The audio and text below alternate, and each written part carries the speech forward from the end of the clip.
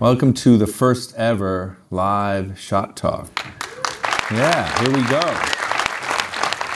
So, Shot Talk is an image database for reference and research and inspiration and discovery, education.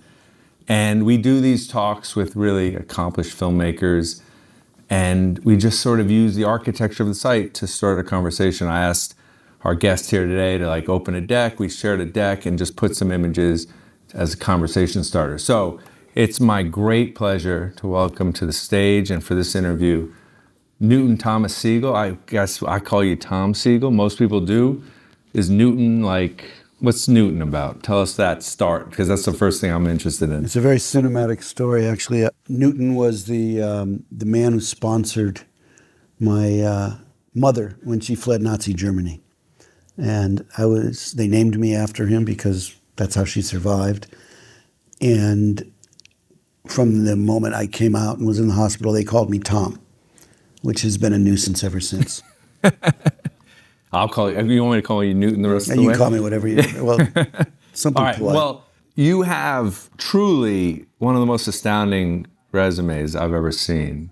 In the early 90s, when I first moved to Los Angeles, I obviously knew about your work, but when I dove in even deeper, I was astonished by how much depth there is in the work. And obviously it's it spans many more. We have 15 titles on the site and it doesn't even cover half of the amazing work. Just a little brief history of how did you get started? How did you end up shooting movies for a living? I had an older brother who was into still photography, and like a lot of sibling relationships, I loved and hated him. So I couldn't do still photography. So I saved money on my job, bought a Super 8 camera, and started making little movies. I went to I was also painting. So I was invited to be a fellow at the Whitney Museum in New York, where they had a program where they would bring young artists and they would give you a studio, and they would come and accomplished artists tell you how bad your work was. So I did that, and then I kept making little movies there as well as painting. And as happens, I met somebody who was very politically active. I think you would call more of a fellow traveler at the time, but we started making documentaries. So I spent years making documentaries, but they tended to veer more and more toward sort of more, I guess you would call it, experimental forms, because my DNA was really in the art world. Those documentaries caught the eyes of a few key people in terms of my journey. One of them was Haskell Wexler, who was a brilliant cinematographer and wanted to make a movie about Nicaragua. So he gave me my first movie, which I was totally unqualified for. And that was like my film school. I spent a year in Nicaragua working on that movie. My documentaries also led me to Oliver Stone and Bob Richardson. And I went and did platoon with them in a number of second unit jobs. So I think those two lucky moments based on my documentary really got me going on the narrative path. And as much as I love documentary and I really admire, documentary filmmaking today is so far beyond what I was doing in my formative years. But I always wanted more control, whether it was the lighting or camera or what the people did. So here I am talking to all of you. By the way, if you don't know, a lot of young people out there who Haskell Wexler is an incredible cinematographer, but also a badass human being, because he took the studio money to go direct a movie and literally made another movie. He decided to not make the script and made another movie at the '69 convention, right? Which is a badass movie. So that guy, look him up. He's incredible. All right. Medium Cool. Yeah, exactly. Medium Cool. I mean, that's incredible. That's a ballsy person. And much better than the one I did with him. So I was at the Galway Film Festival with one of the first things I ever did with a friend of mine right out of school. And we walked into the theater, me and my friend, and we saw a movie. And it was one of those times when you go, did I just see something astounding? Or is it just because, you know, like, will this movie ever come out of this festival? Or did I see what I just saw? And it was Usual Suspects. And it was one of those films that just blew my mind because obviously the story, but the entirety of it, like the cinematography was a huge part of it because it was somebody who I was aspiring to be a cinematographer. And just tell me a little bit about, because I think as a formative piece of your history, that movie, besides, you know, establishing you with a director that you've worked with 25 years, just tell me a little bit about that. I mean, this scene alone is sort of, it's one of those things that is, it's movie history. Number 2, step forward. Give me the fucking keys, you fucking cocksucker motherfucker! Knock it off, get back. Number 3, step forward. This shot was a lesson in the benefits and the pitfalls of ensemble filmmaking. These guys were having such a great time together, the cast, that when they had to do the line, they were cracking each other up. And it wasn't written that way. It wasn't meant to be like, and then he says the line and smirks. But they couldn't stop laughing. And that's, you know, the tone of that scene totally changed because of the energy between those guys. Yeah, it's funny, you know, early days, because, you know, I guess you're trying to steal from the best and you're trying to be inspired by the best and all that. But this was one of the shots that was like one of the first times I ever took a screen grab and thought, I got to show this to the director and figure out how we can use this. And it's a really simple shot, but the reveal of using somebody in darkness to then reveal a character behind it. It's this shot here of Gabriel Byrne. Tell me a little bit about just any memory of how this shot came to be, because it's such a lovely cinematic reveal.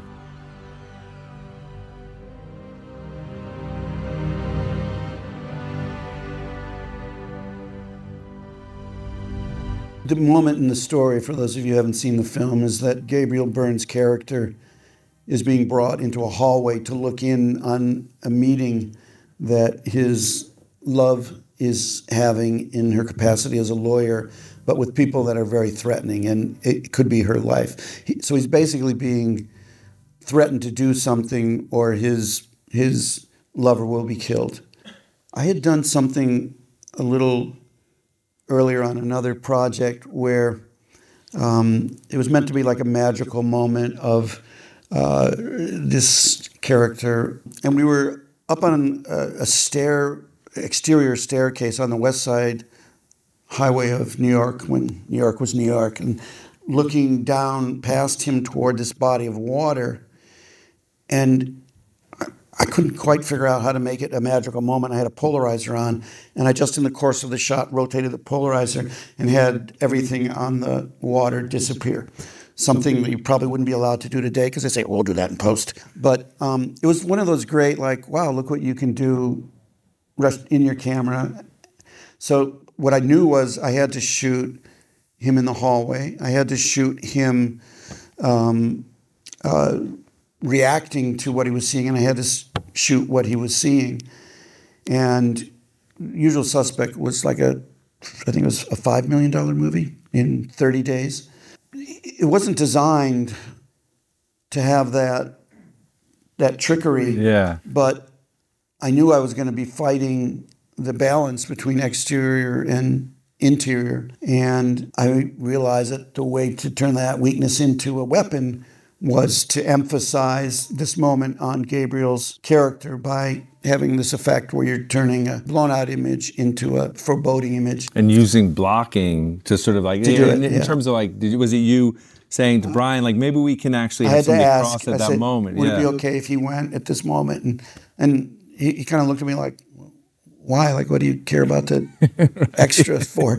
And I was saying, just trust me. Can we just try it once? And if you don't like it, we don't have to do it. And Yeah, if we try it, maybe something magical will happen. Yeah, exactly. I wish I could say that, you know, because of my brilliant and detailed pre-production, I've done all these amazing things. But I think as often as not, if you have a really good plan, but you're really open-minded, those happy accidents can be like some of the best stuff you ever do. There's a shot you pulled of Drive in the elevator, I think, that was a similar moment of serendipity. This scene is Ryan Gosling has fallen in love with Carrie, but she is a marked woman. These gangsters want to kill her, so they send a hitman. And he gets in the elevator with them, and Ryan Gosling realizes that this is a threat.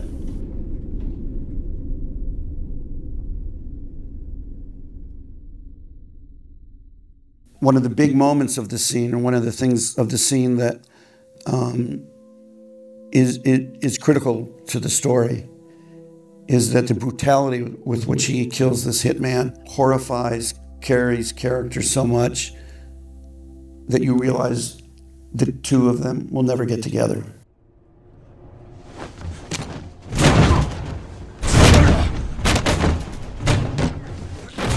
This elevator was a box that was built in this practical location.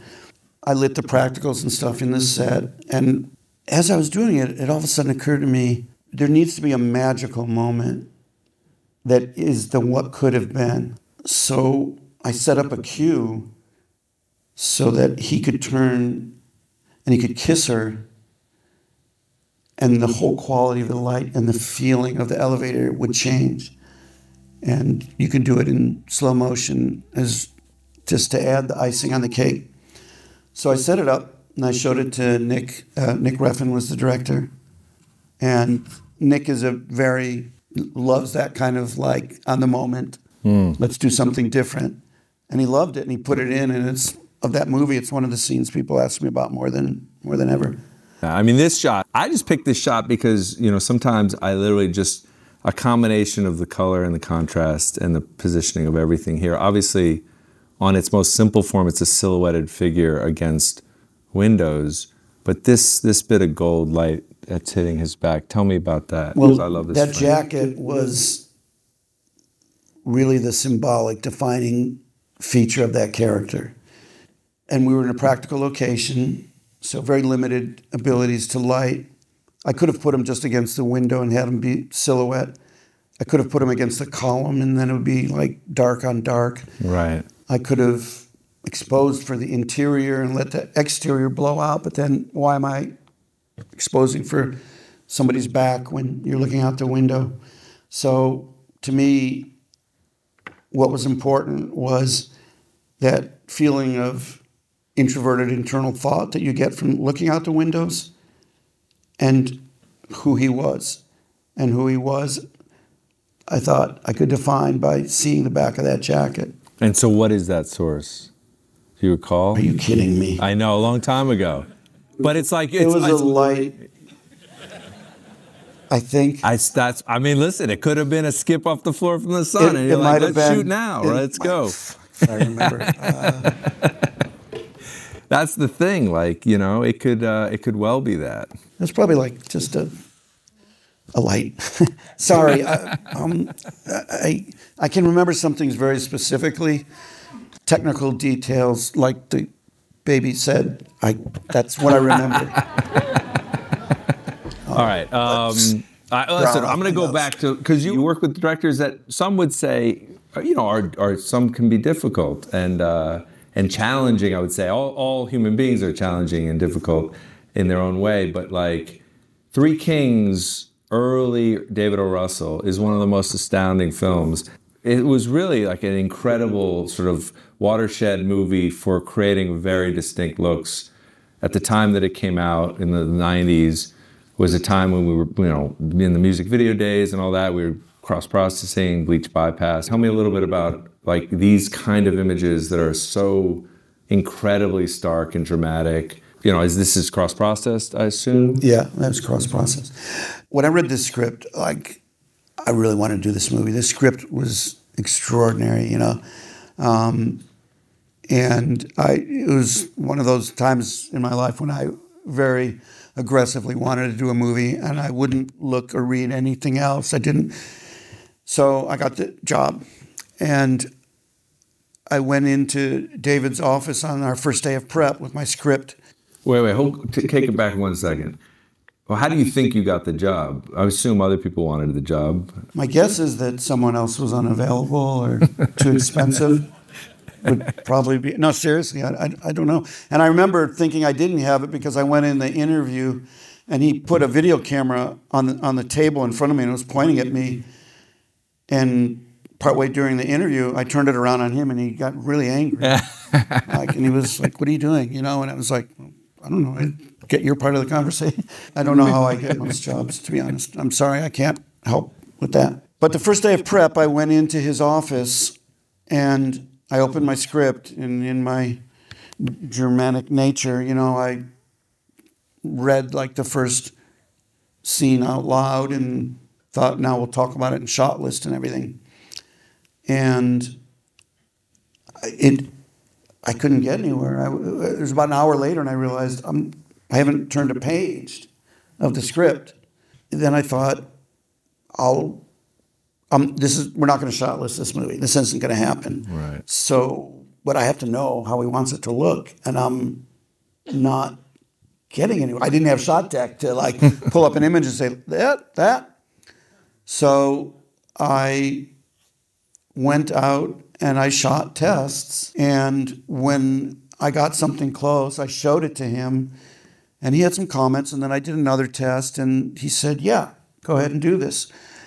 And then we had to show it to Warner Brothers, and at that time, Lorenzo di Bonaventura was the head of Warner Brothers. So we took the test, and we went into the Warner Brothers theater, and David and I are sitting there. David's next to me. I'd never met Lorenzo. I mean, he's the head of the studio.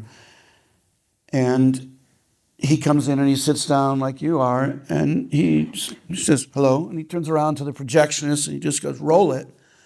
And they start to film, and I'm like, I'm sunk. I mean, I was literally sitting in the thing, watching the test, trying to remember what else I had read, because there was no, like, I'm gone after this. I know. And I was sitting next to Lorenzo. David was over here, just like, you know. So the film test ends, and Lorenzo turns and he gives us this little speech about making a film a unified whole and the important and he says, "If you guys think you can do it, go for it." And I was like in shock. And that was the point at which my plan was that the opening of the film, which takes place in a U.S. Army base, would all be done by skip bleaching the negative, not the print, but the negative. And then the minute that the core cast heads out of the Army base on their adventure, I would go to cross-process. So I mentioned to Lorenzo, I said, you know, I'm really flattered and very excited. And I want to make sure everyone realizes this is a commitment, that you can't change your mind later. And the part that really shocked me was when he said, "Yes, I understand." I was like, holy. I feel like if it wasn't for the baby, I'd swear. Yeah, I feel like, do we still burn the boats, as they say, like, and just like we're not going back? That is a moment which maybe with some bizarre exception, none of you will have from here going forward, because that kind of single control authorship over the look of a movie is something that doesn't exist today. I mean, you can exert that control, but you can't do it in what would be called a destructive, constructive way. We've been given these unbelievable tools, digital cameras, but even more powerful, the digital intermediate, and what they allow you to do as a cinematographer is mind-boggling. It's unlike anything that you could have imagined when I started my career. But it's also what makes you more vulnerable. And the fact of the matter is that even if you're shooting on film, whatever look you thought you were going to do, if someone doesn't like it and wants to change it, they can do that. Yeah. So we're in a different world. And it's interesting, Confessions of a Dangerous Mind, which was shot on film, and Three Kings, which was shot on film.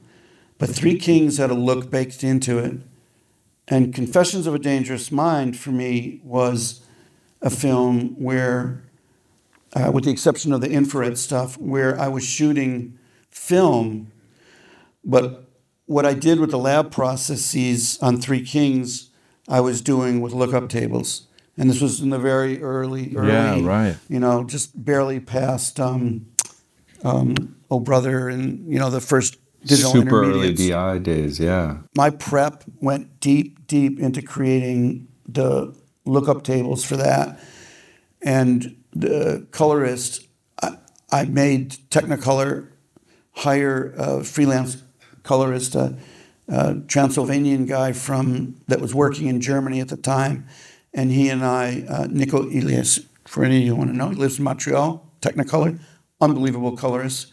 We created the look in those lookup tables, and we watched our dailies. It was George Clooney's first directing effort. We watched those quasi-color corrected dailies on HD projection, which at that time was unheard of. So it's an interesting comparison between the difference of baking in a look and relying on a post-production process for the look. What was your memories of Clooney as a first-time director? Obviously, he's directed since then many, many times and done quite well, and he's an accomplished filmmaker. But and started out with a bang with a very stylized film that had a lot of looks and a lot of really creative and distinctive choices. Confessions of a Dangerous Mind was probably the second best shoot I've ever had in my life. I've done 3 movies with George, and as an actor, I had done Three Kings. He acted, I didn't act. I acted like a DP. And we got along very well. He and David O. Russell, shall we say, were not a match made in heaven. You guys can Google that. You'll find some information. Yeah, and I remember one day in this small town in Arizona, near the copper mine where we were shooting, sitting in the bar, and George was getting happy and started ragging on the director. And I remember saying, George, I hear everything you're saying, but at the end of the day, there will be no subtitles in this movie. They're not going to say, I suck in this scene because I don't like the director. And I think that resonated with him. And so he asked me to do Confessions. And Confessions, it's interesting because of what I told you about the script for Three Kings. I had read the script for Confessions, and I tried to convince Bryan Singer to direct it, and he started prepping it and then left the project. And when George, who was slated to be in it, said, heck with it, I'm going to direct it. And so he called me and he asked me to do it. At which point, I've completely forgotten what your question was. Well, no, you answered it really well. I mean, that's a really interesting thing because everybody on a movie set is bound together in a suicide pact. You have to be on the side. Joker. Right? You cannot. I mean, I've learned this. I learned it on films many, many times, which is even if you're not getting along, you're all in this boat together, and you better hope that they succeed even if you don't want them to, because the success of the entire experience rests on the director and on the actors and on yourself as a part of the team. And so I think it's a really great story about, and probably did stick with him, And also, I'm not telling folks something they don't know, but, beautiful cinematography in a bad movie means nothing. That's for damn sure. Trust. I know that as much as anyone. I mean, I do the opposite. I create mediocre photography in good movies. But that also really matters. That'll take you a lot further.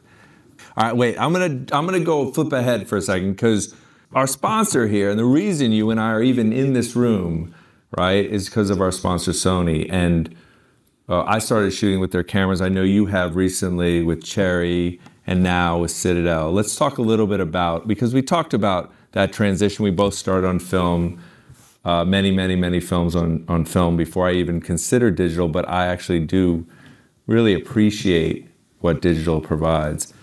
Tell me a little bit about even your choice on Cherry to shoot with the SONY Venice, and then on Citadel it was Venice 2, is that correct? Yeah. But tell me a little bit about that camera, and also a movie in which you took the story, chopped it up into very specific looks based on the journey of the character.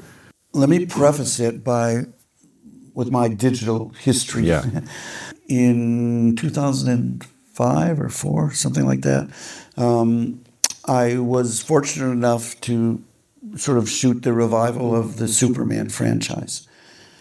And I was really intimidated. It was like, my God, this is like the iconic superhero movie. So in 2005, what was the top of that pyramid? 65 millimeter film. And then it occurred to me at that time, there's no theaters that are going to show it at 70. And then I remember that Panavision was developing, and they had a prototype digital camera. And I thought, well, that's something worth looking at. Let's do a test. So I thought, okay, I'll do this movie on this digital camera, and I'll use the digital tools to give it more a feeling of a comic book, more towards like Dick Tracy, then went back to shooting film. And I did 4 or 5 movies on film and went back to digital. I think it was Drive. Yeah. I think it was Drive. By this point, what could be done with digital cameras and a digital finish, and what I was able to experiment with on Drive just completely changed the way I thought. I thought, yeah, this now is competition for film. Yeah, it was no longer a compromise.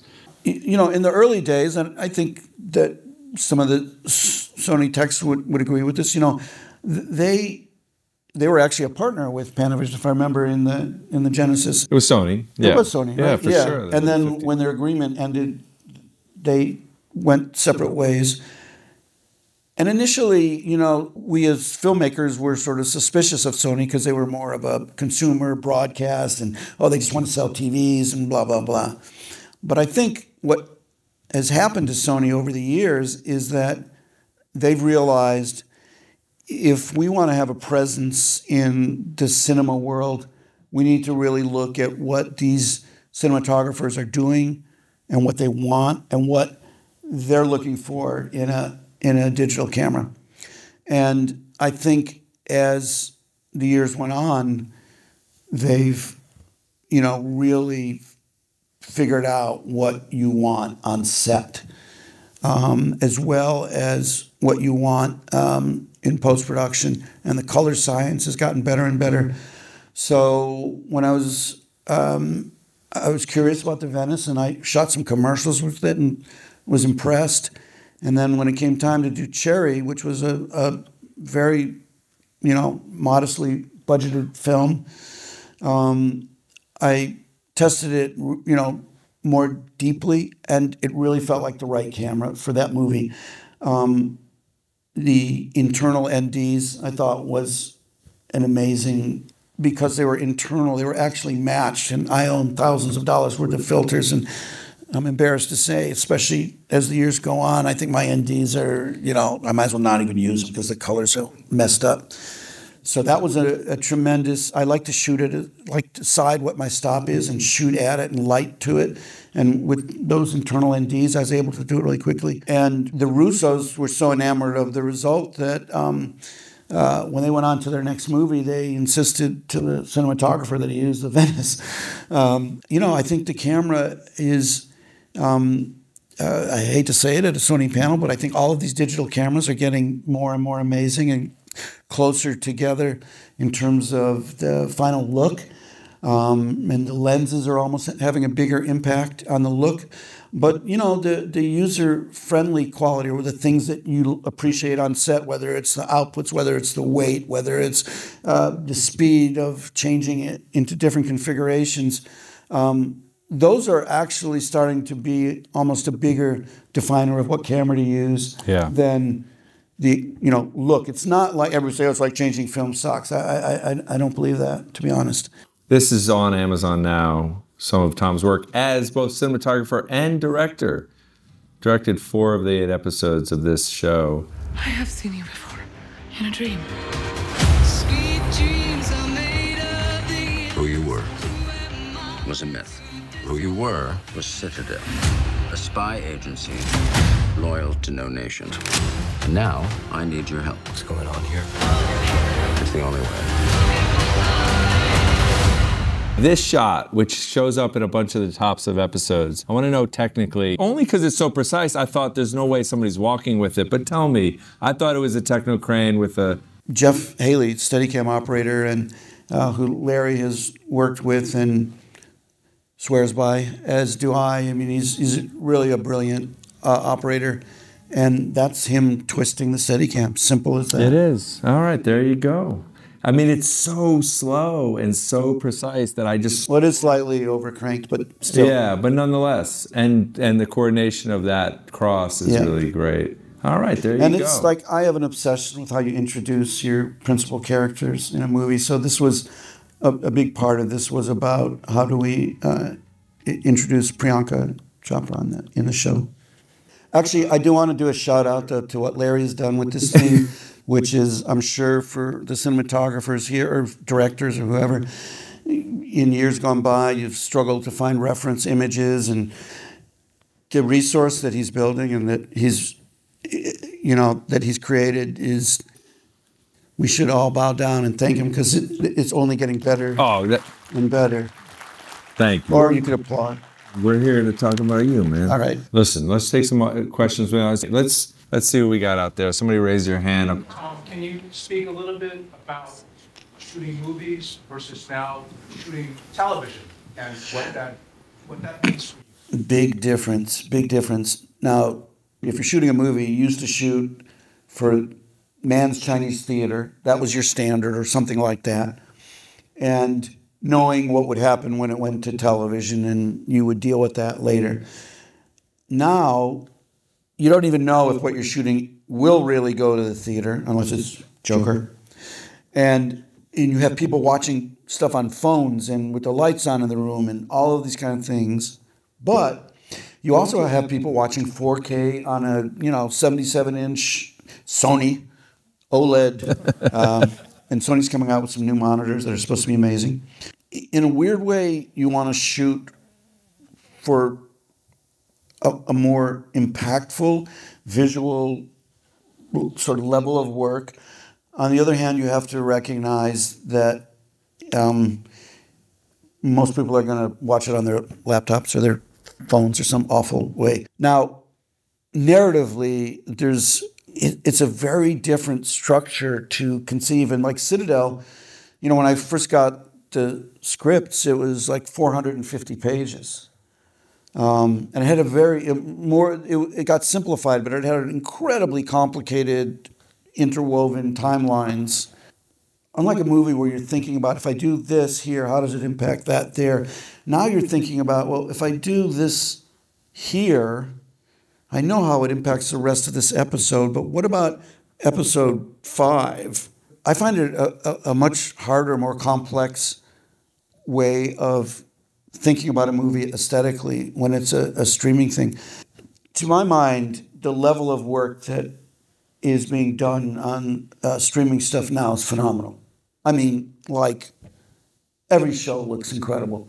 Part of that is because, digital finish, and you're looking at it on a smaller format. Very often we'll have a multitude of cinematographers, which is not to say that anybody could do it, but it is a testament to, yes, theoretically somebody set the look and everybody's matching the look, but it's also a testament to the power of the digital finish, that this is the Game of Thrones look. So even if, cinematographer number 6 comes in, and unless they really blow it, the colorist brings it back into the world. Right. I like the purity of the economics of movies. It's like you make a thing, you go, you got to pay me, and then you get to see the thing. And then you got to get off your ass and drive in your car and go to a theater. It's very clean. It's like, from an economic standpoint, I just believe in that business model. You're also thinking of the characters and their arcs from the beginning of the journey of the movie to the end. Whereas now, and this is starting to happen in movies now, because movies are just like actually a longer streaming show, because they're all about sequels and prequels and all other kinds of quills. But the one problem I've always had with episodic television is that I feel that very often there's a great premise, a really cool idea, and you get it going, but every hour now, or whatever the length of the show is, we have to end with some kind of a hook. And potentially we want this to go a second year, a third year, a fourth year. So we struggle more and more to keep it alive. Hi, I wanted to ask you, so we've all heard of these happy accidents that happen when you're on set. And how often do those moments happen for you guys? Not enough. They're there for the taking if you keep your eyes open. And I think one of the things that you'll find as your career evolves is that you gain more confidence. And the more confidence you make or you gain, the more you're actually open to those ideas, because you'll see it and it'll spark something, and you won't have that insecurity about offering it up. I mean, part of it is having the sensitivity that when you offer something up to a director and they reject it, not just walking away and moving on. The other thing is, if you offer it up and it doesn't work, take the ownership and learn when to cut bait, or you'll dig a deeper and deeper hole. Yeah, definitely. I always say, like, maybe offer twice, test read the room, don't be pushy. Most important words in as a cinematographer. And then just move on. And then the next time, offer again. Don't sulk, don't stop offering, but just they're the benevolent monarch, for lack of a better word. The two most important phrases, I think, as a cinematographer that you need to burn into your mind is read the room and split the difference. That's a good one. And the most important one to never, ever say to a director is, I told you so. That and, hey, man, it's your movie. That is the worst. You should walk off the set if you say that, because that's the last. First, then, you should be fired. Either one. By the way, this was a happy accident. This shot. This is from Garden State.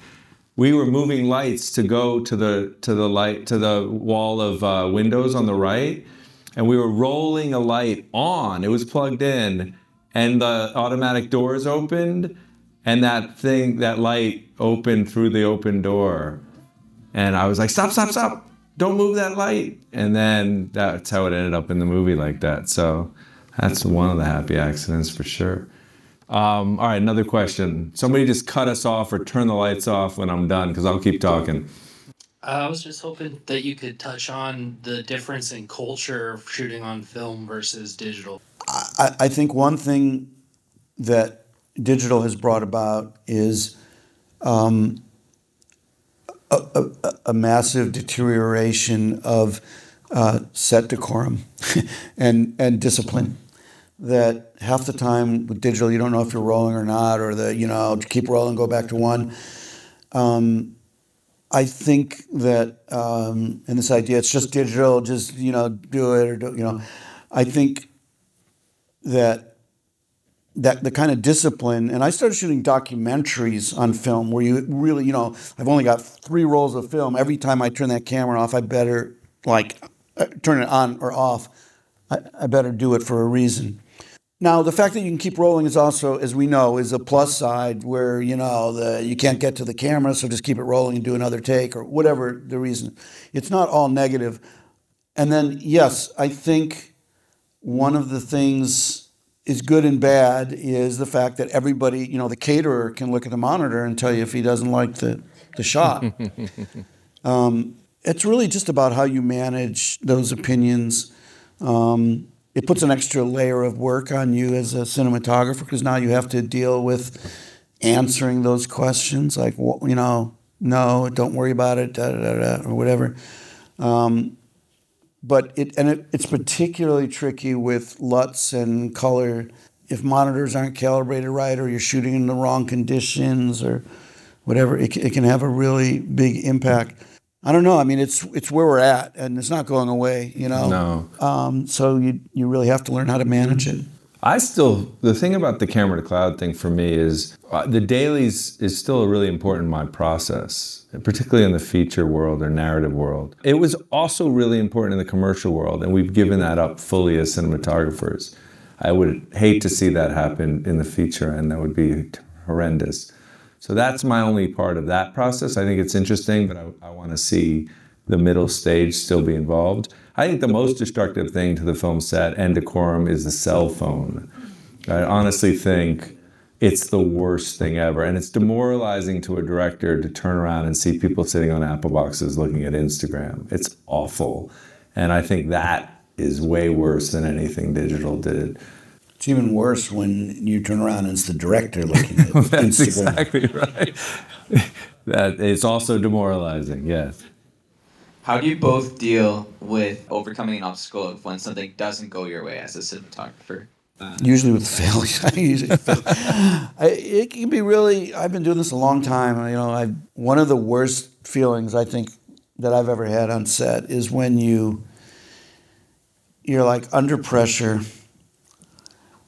Maybe you're behind schedule. You've made a decision. I'm going to move those 2 condors from here to there. You're almost halfway through the process and you realize you made a bad decision. And it's either going to get the producer pissed off, the director frustrated, or worse, it won't look as good. Right. And the one thing you have to remember is that at some point they'll call a wrap and you'll go home and you can be by yourself.